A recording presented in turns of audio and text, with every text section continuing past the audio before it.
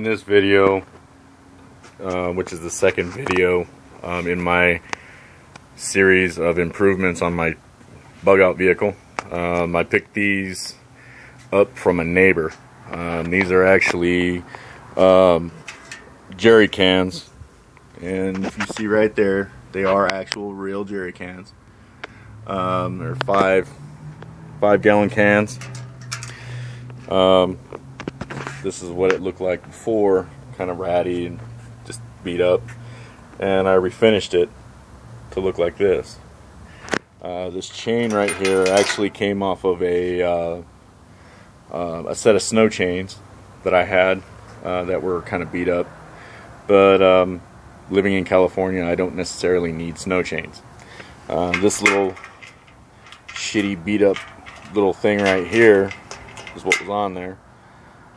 I took it off and replaced it with this. It looks a lot better. But what I'm going to do, and I also have this plastic 6-gallon can right here. I'm going to take these and actually mount them in there. They fit really well in here.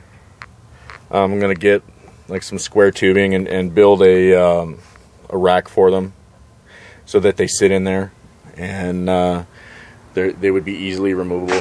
And I'm going to do that for actually both sides of the vehicle. See, they fit in there really quite well.